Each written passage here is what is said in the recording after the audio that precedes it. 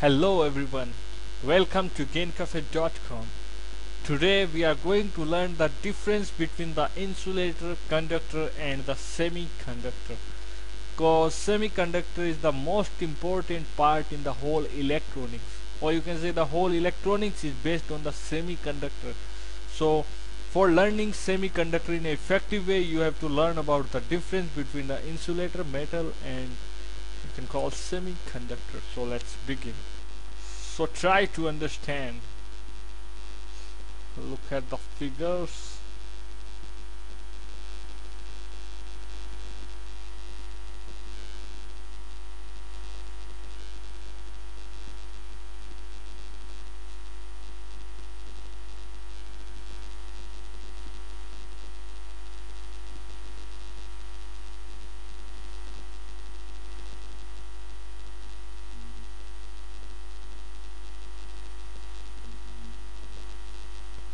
Like this is your home. This is your friend's home.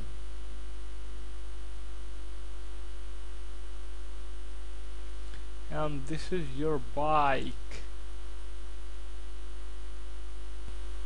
And your friend's home is too far from your home. Your friend's home is too far from your home. You don't have enough fuel in your bike to reach at your friend's home. So look at the scenario like this. Let's go in an electronic way. So you can say there are two bands, this one and this one. Okay, this we call valence bond and this one we call conduction band. So and this gap is equal to this distance between your and your friend's home. The valence band, who lives in valence band? Electrons lives in valence band. So scenario is equally like the same.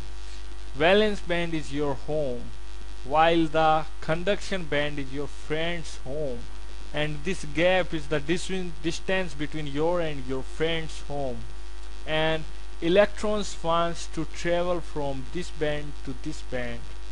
For the conduction of current, it is must to electron to travel from this point to this point, from valence band to conduction band. Same thing, if you want to deliver something at your friend's home, then you have to go to your friend's home with your bike or anything. So if you don't have enough fuel in your bike, like you have only fuel, with help of that you can reach only here, not your friend's home, then you weren't able to deliver anything you want to deliver at your friend's home.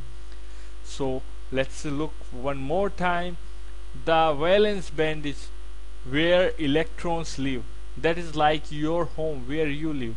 You have to go to your friend's home to deliver something, and electrons has to go to conduction band for the charge, for delivering charge, or you can say for the flowing of current. It is necessary to electron to go to conduction band from valence band, but electrons doesn't have enough fuel, or you can say electrons needs an energy to move from this point to this point, and this distance is called forbidden energy gap. So this is whole about insulator. Keep in mind, this is about insulator. Thing is something like that. For the current conduction, the electrons has to travel, electrons has to get into the conduction band from the valence band, but due to insufficient energy, due to insufficient powers, the electrons can't travel from this point to this point, and that is all because of this forbidden energy gap. This thing is all because of this forbidden energy gap. An electron needs 6 electron volt power, 6 electron volt power to go from here to there. Like if suppose you need 50 liters of petrol from from your home to reach to your friend's home, and same way an electrons needs 6 electron volt power to reach from the valence band into conduction band in case of insulators.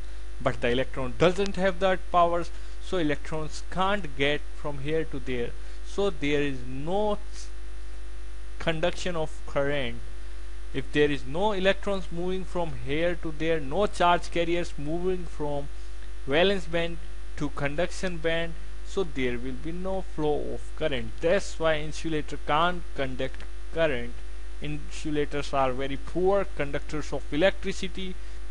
They have fulfilled valence bond. Valence bond is fulfilled while the conduction band is full empty.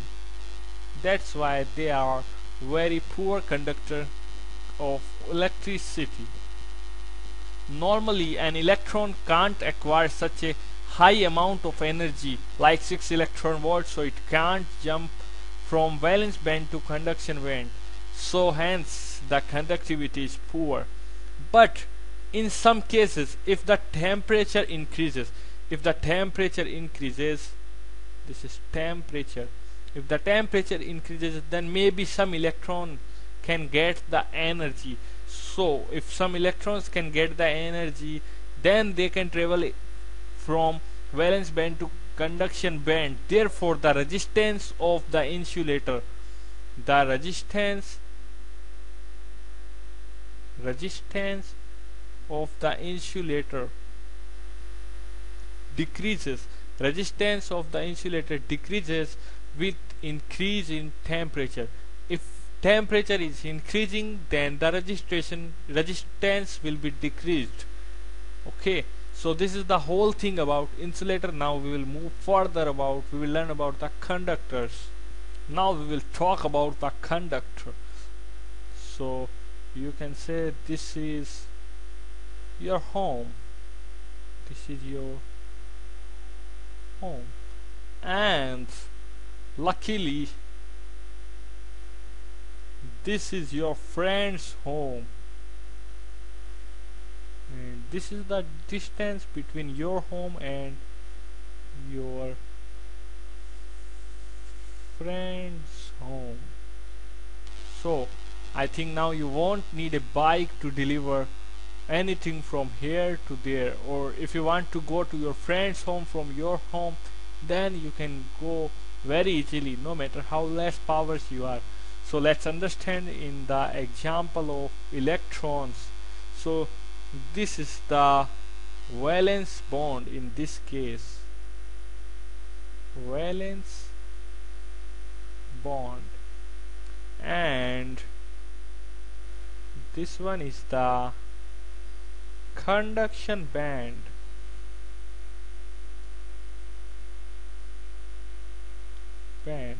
Or you can say this thing is like that.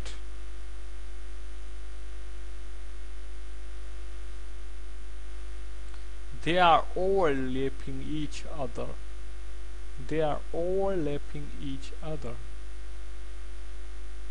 In conductor, this is valence band and this is conduction band. Second, the scenario is something like that. Who lives in valence band?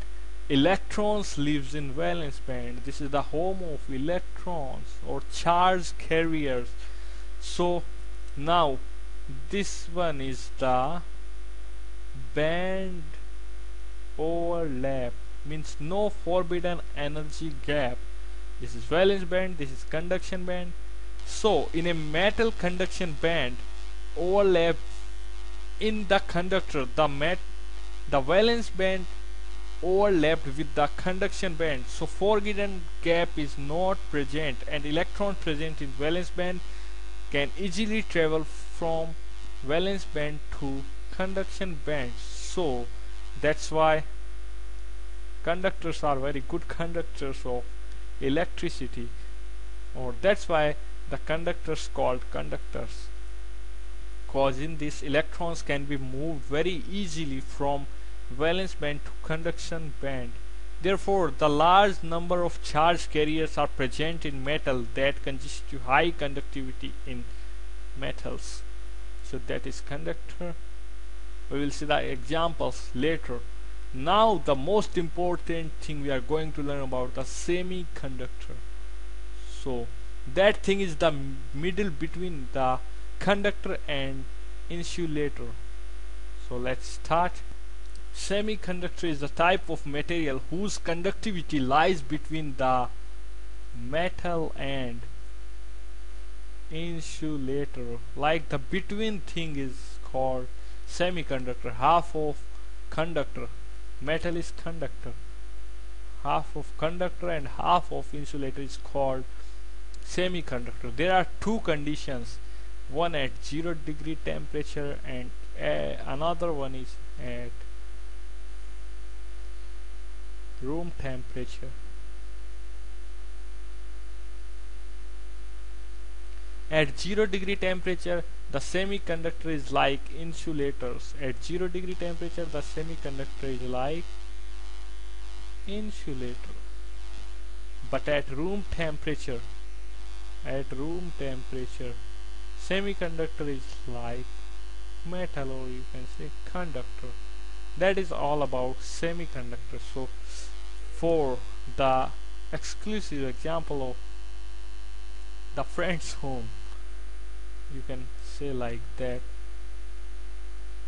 this is your home and this is your friend's home. Not too near, not too far.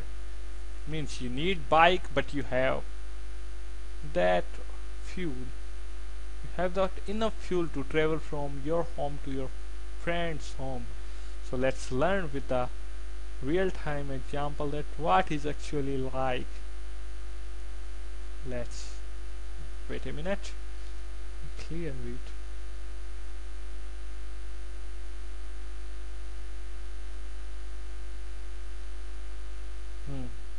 So let's start. Suppose this is our valence band.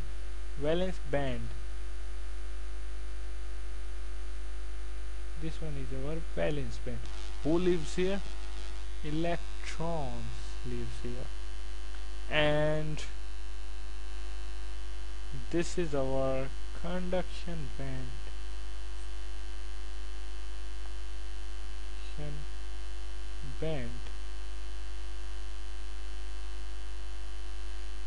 And this thing is forbidden energy gap. So this is conduction band, this is valence band.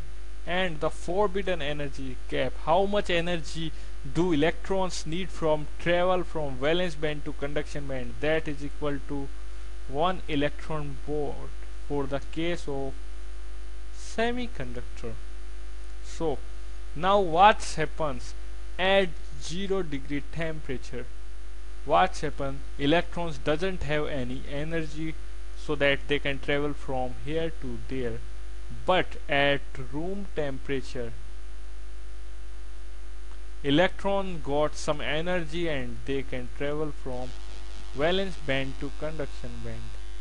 So at 0 degree temperature the semiconductor behaves like an insulator, but at room temperature the semiconductor behaves like conductor. So that is the whole thing about the semiconductors. And the forbidden energy gap is 1 electron volt. But suppose 1 electron is living here, okay, and then that electron has jumped from valence band into the conduction band. Then what is here? So let me make it very clear to you. Like suppose if there in that box there are two boxes. In this box we have a electron. If the electron travels from this box to this box, then what it will leave here? It will leave a vacancy here. Like suppose now the electron is here. The electron is here. What's here? Here is a vacancy that is known as hole. So that is all about. So we learn a lot of about insulator, about conductor that you can call metal, and we learn about the semiconductor. Now we will see the example for all of these. Insulator. For insulator we have glass, that is perfect insulator, and the conductivity of glass is 1.11 into 10 power minus 11. And for conductor we have copper, that is very good example of conductor, even used in wires. The conductivity of copper is 9 into 10 to power 7. And the semiconductor, that is germanium, that is known as 1.67 conductivity.